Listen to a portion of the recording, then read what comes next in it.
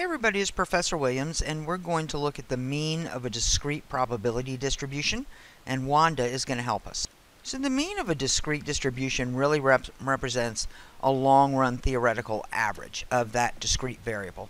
In other words, if we were able to repeat the experiment over and over and over again an infinite number of times, this mean or expected value is what we would expect to see. So because of that, we often refer to the mean as expected value or expectation of this discrete variable. It's fairly easy to calculate. We simply take each outcome, x, multiply it by the probability of getting that outcome, and then we sum all of them together.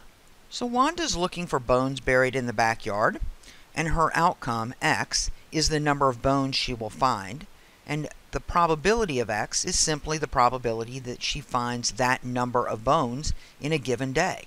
So we want to find out, on average, how many bones per day should she expect to find.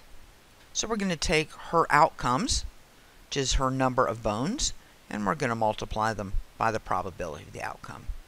So 25% chance she finds none. There is a 30% chance that she finds 1. There's a 40% chance that she finds 2. And there's only a 5% chance that she finds 3. So I'm going to multiply all of those together, and it's going to give me 0 plus 0.30 plus 0.80 plus 0.15.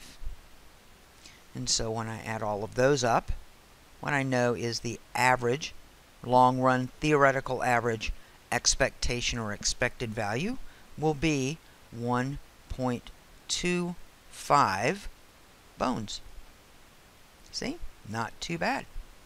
As always, I hope that you found this video useful, and thanks for watching.